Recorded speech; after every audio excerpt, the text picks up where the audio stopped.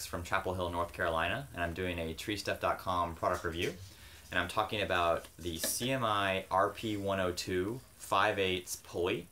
It's got aluminum sheaves. It's fully aluminum, and it's on a bushing, not a bearing. This one has a 6,000 pound minimum brake strength, and so 10% of that, 600 pounds. And I have a 1/2 inch rope in there. It will accept up to a 5/8 inch rope. And obviously you can slide the cheeks and remove the rope. For size comparison, this is a Petzl AMD carabiner. And here is a hitch climber pulley, just for size comparison there. I really like this pulley. It's great for redirects. It's great for static light duty lowering.